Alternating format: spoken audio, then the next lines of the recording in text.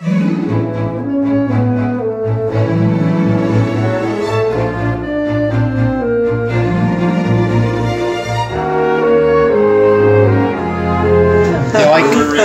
you like black olives, Rustin?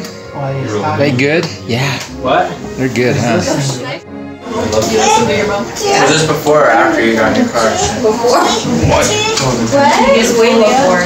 What's right there? Is there a bear in the chair? Chair. You're picturing me, right? I just need to know if I should just be sitting here. Rustin, do you want to see the doggy?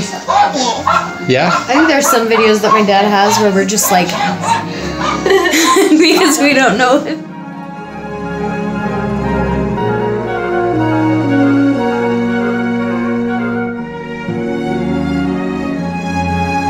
And he whistled and shouted and called them right by name.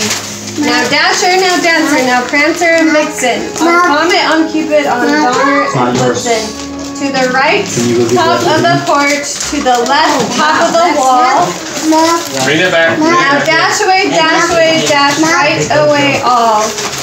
As dry leaves before the wild hurricane fly, when they meet right with an obstacle, mount right up to the sky. Sorry, I have to get to this. So up to the housetop, the coursers they left flew, with a sleigh full of toys and St. Nicholas too. And then in a twinkling I heard right on the roof the prancing and pawing of each little right and left hoof. As I drew in my head and was turning left around down the chimney, St. Nicholas came with a bound. He was dressed in all fur right from his head to his left foot, and his clothes were all left tarnished with ashes and soot. A bundle of toys he had flung right on his back, and he looked like a peddler just opening his pack. His right and left, right and left eyes, That's for me now. how they twinkled, his dimples, how merry. His cheeks were like roses, his nose was like a cherry. His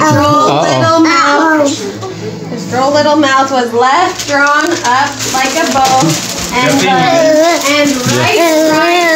jolly old elf. And I laughed when I saw him in spite of myself. No, I had nothing to dread. He spoke not a word, but went right straight to work, and filled all the stockings that turned with his dirt, and laying his finger to the left of his nose, and giving a nod, he left up the chimney he rode. Sprang right up the sleigh. I like to have the